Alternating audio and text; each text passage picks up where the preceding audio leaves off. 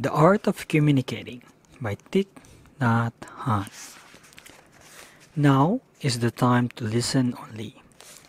Deep listening is a wonderful practice. If you can listen for 30 minutes with compassion, you can help the other person to suffer much less. If you don't practice mindfulness of compassion, you can't listen long. Mindfulness of compassion means you listen with only one intention: to help the other person suffer less. Your intention may be sincere, but if you haven't first practiced listening to yourself and you don't practice mindfulness of compassion, you may rather quickly lose your ability to listen. The other person may say things that are full of wrong perceptions, bitterness, accusation, and blaming. If we don't practice mindfulness, their words will set off irritation, judgment, and anger in us, and we will lose our capacity to listen compassionately. When irritation or anger arises, we lose our capacity to listen. That's why we have to practice, so that during the whole time of listening, compassion can remain in our hearts. If we can keep our compassion alive, the seeds of anger and judgment in our hearts will not be watered and spring up. We have to train ourselves first so we are able to listen to the other person. It is okay if you're not ready to listen at a certain moment. If the quality of your listening is not good enough, it's better to pause and continue another day. Don't push yourself too hard. Practice mindful breathing and mindful walking until you're ready to really listen to the other person.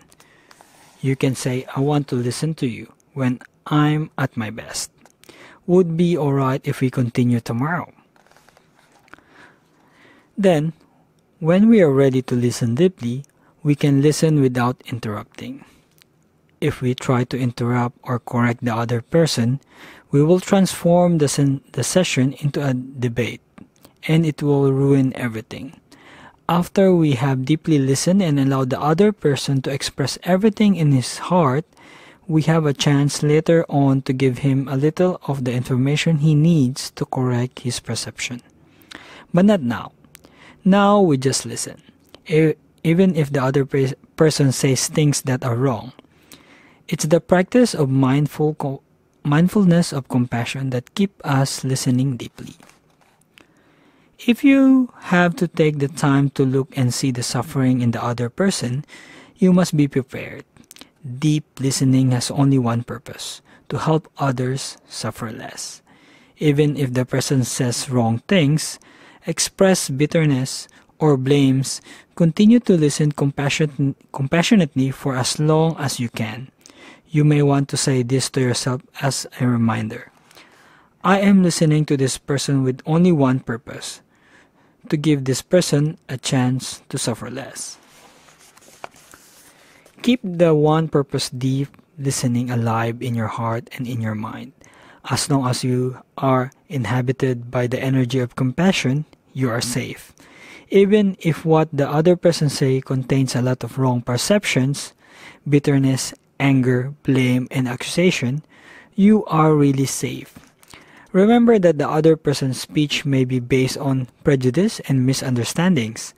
You will have a chance later to offer some information so that he or she can correct his or her perceptions. But not now. Now is the time only to listen. If you can keep your mindfulness of compassion alive for even 30 minutes, you are inhabited by the energy of compassion and you are safe. As long as compassion is present, you can listen with equanimity. You know that the other person is suffering when we don't know how to handle suffering inside us. We continue to suffer and we make people around us suffer. When the other people don't know how to handle their suffering, they become its victim. If you embed their judgment, fear, and anger, you become its second victim. But if you can listen deeply, understand that what they are saying is coming from suffering, then you are protected by your compassion. You only want to help them suffer less. You don't blame or judge them anymore.